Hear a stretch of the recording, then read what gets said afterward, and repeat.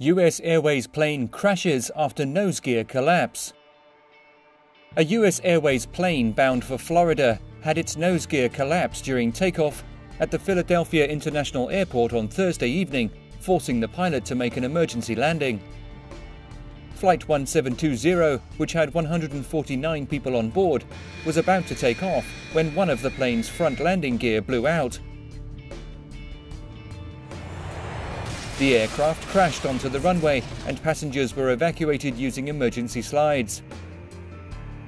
2 minor injuries were reported, but no one was seriously hurt in the accident.